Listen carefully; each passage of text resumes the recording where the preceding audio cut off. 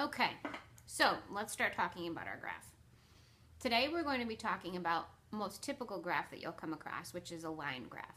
Okay, and this typical type of graph, a graph is used to evaluate behavior.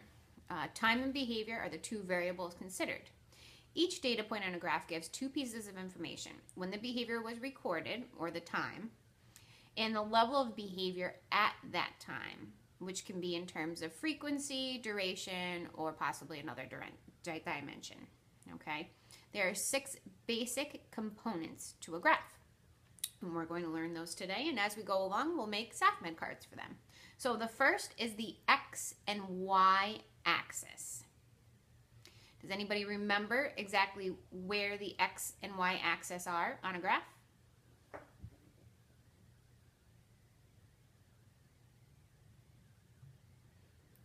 Okay, I'm going to see if we have remembered our basic scientific days, but the x-axis is what we call the horizontal axis. I like to remember it as the horizon line, horizontal, okay? So that would be this long axis right here, X. And that would be pretty typical standard notation that you'd see on the graph. The y-axis is the vertical axis. And we're kind of missing a little bit over here. So I'm going to move our graph a bit. There we go. So I'm going to say y-axis. All right. Perfect.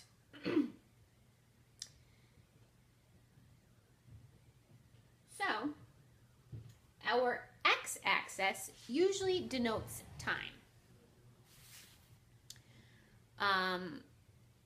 During which a behavior was recorded. So that could be sessions, days of the week, months. Then the y-axis label tells you the behavior that is being recorded. This could be disruptions per session, number of tantrums per day, depressive episodes per week. Okay? Now, in our example, we're going to be using the X and Y axis to denote how many SAFMED cards we are getting correct and how many we are getting incorrect. So for our y-axis, we will need to create an axis label. Can anyone guess what's going to go along our y-axis? Remember that our y-axis is going to be a number, some measurement,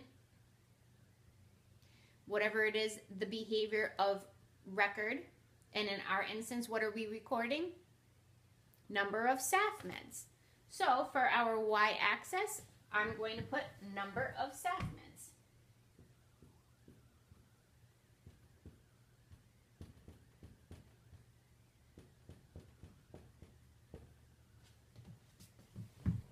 Number of SAFMEDs. Perfect. Now, when you label a y-axis, this is called an equal interval chart as well as a line graph. There are a lot of different types of equal interval charts. But it's an equal interval because each interval is going to be the same measure. But it doesn't always have to go up by ones, okay? It could go 2, 4, 6, 8, 10, maybe 5, 10, 15, 20, okay? But, or it could go 5 minutes, 10 minutes, 15 minutes, but it won't go 1 minute, 1.5 minutes, 10 minutes, all right? Equal intervals. So, number of SAFMEDs, we're going to go up by 2. Say 2, 4, 6, 8, 10, 12, 14, 16. All right.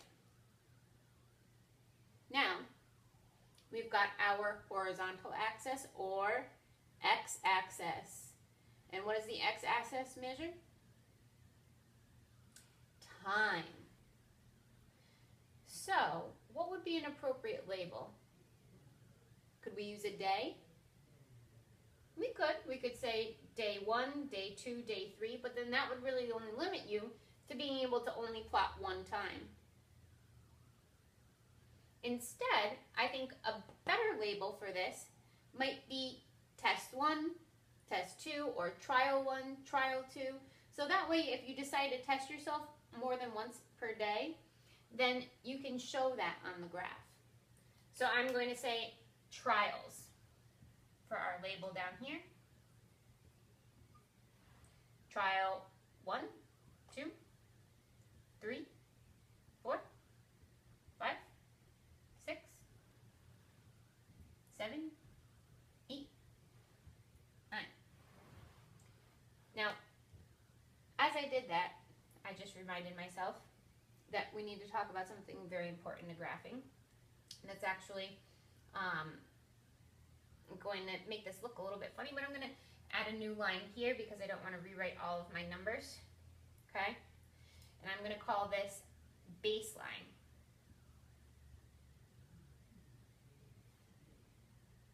Here is going to be a measure or a data point that shows my initial ability to identify SAFMED cards before I start actually quizzing myself and studying them using that shuffling process, okay? So that way we can get, all right, this is my initial knowledge base, and then thereafter, each time we study and we test ourselves, how many more SAFMEDs or how quickly we acquire our SAFMED and terminology knowledge, okay? So that's our X and Y axis. Let's make sure that we have a SAFMED card for it. All right, so take a SAFMED card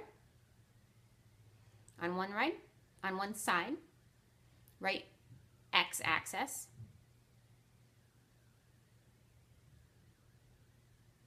And then on the other side, you're going to write the definition.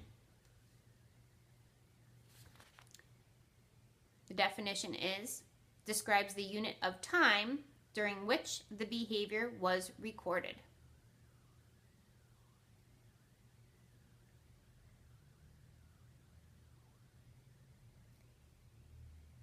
And the horizontal axis.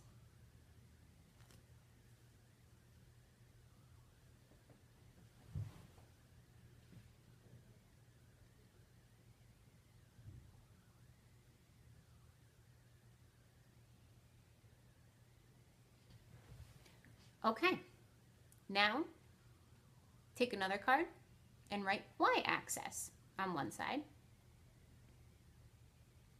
Turn it over, and then on the other, the definition. The definition for the y-axis is the behavior of measure and vertical axis.